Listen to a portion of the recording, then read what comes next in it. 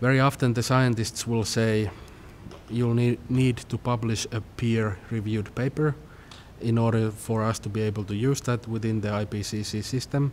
And that's an ongoing, a bit of a colonial structure in the sense that the knowledge systems, which very often manifest as oral histories, or I learned a new word today, optic histories of indigenous peoples, referring to visual way of looking at things, don't get their share in the way we try to understand about climate change.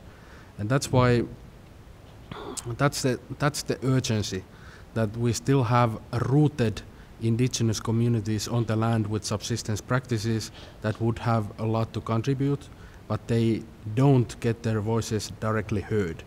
That's a very big issue. And obviously then within the larger premise of IPCC and the UN FCCC, you have the question of how Aboriginal rights are being recognized within that system.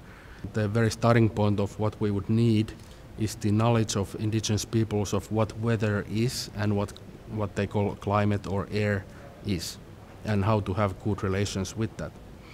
And that's missing from all of these debates, and that in itself would be the starting point to have a respectful and proper way of communicating what Aboriginal peoples around the world know about the weather and its various ways of manifestation and how to be with the weather.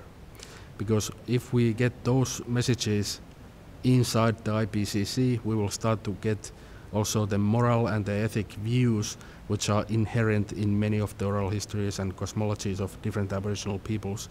Now, how to do that is a vast question, and it depends on the way we could start to incorporate these things into the IPCC process. But I think a start would be a respectful and well-guided dialogue, where you would have perhaps a selection of elders from a vast range of Aboriginal nations around the world, having their the kind of things that they want to submit to the IPCC being recognized. And obviously we have a lot of organizations that could facilitate that process. So I don't think the problem would be to get the messages. The problem is currently that we just need to reframe the way we understand climate change and science in a way that would include and welcome the Aboriginal people's views and cosmologies.